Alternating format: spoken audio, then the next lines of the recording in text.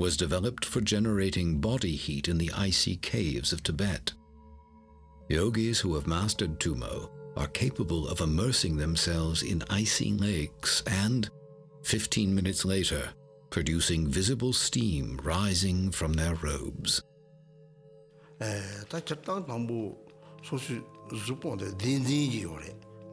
Tummo is a teaching that is strict and not one that is freely dispensed to whoever wishes to receive it.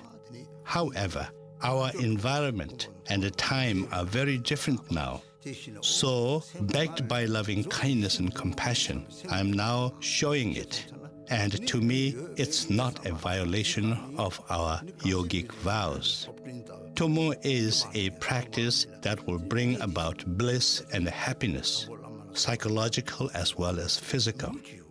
The visualization is a lot simpler. When you visualize yourself as a fully blown up balloon that is hollow, then you visualize a little object inside you, glowing and generating heat. It is a very useful tool to help oneself and heal oneself. Other yogas were designed to benefit bodily health and to improve the length and quality of one's precious lifetime. While many basic yogas have been taught in the West for years, many of the more difficult and exotic yogas have been kept secret to preserve their purity. One such practice, Trulkor, was developed for opening the wind channels of the body, the pathways of energy associated with breathing. Through the practice of Trulkor, the yogi is able to improve breathing functions, help the body release toxins, and clear the mind. The filming of this demanding practice was permitted with great reluctance.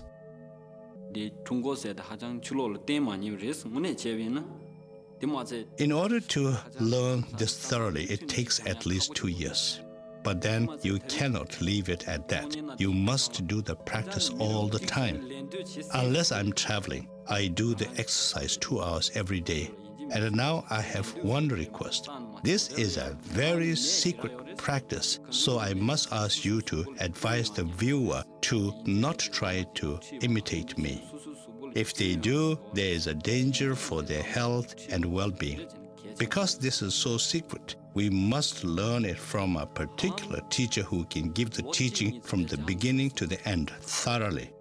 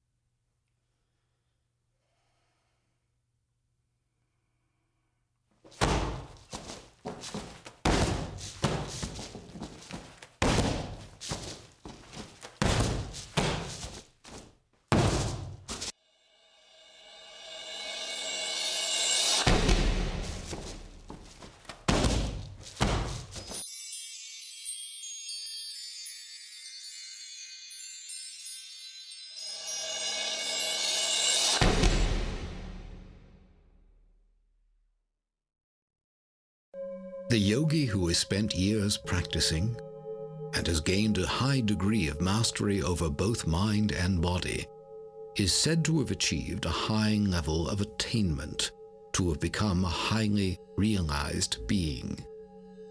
Their powers are sometimes said to extend into the realm of the paranormal. Such supernatural stories have swirled around the Tibetan yogis throughout their history, thickening the cloud of mystery surrounding them.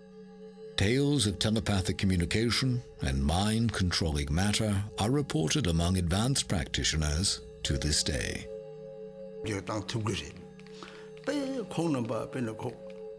The highly realized yogis can, of course, alter situations. There are many instances where the highly realized beings altered natural disasters.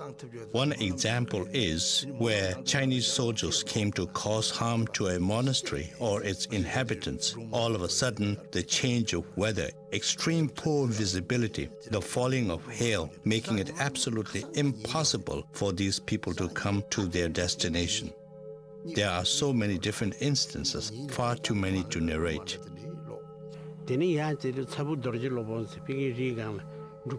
is a most wonderful and sacred meditation cave where it is said Guru Padma Sambhava meditated.